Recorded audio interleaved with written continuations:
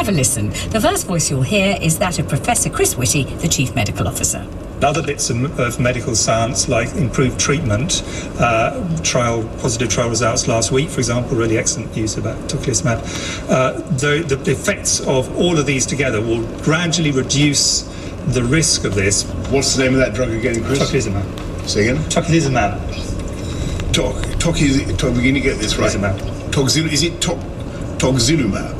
Near enough, yeah. Something like that. Okay, this is the one we've got to make sure we get this right. Tocilizumab. Tocilizumab, there you go. Okay, we're going to have to know that as well as we know dexamethasone. Tocilizumab, folks, that's the one.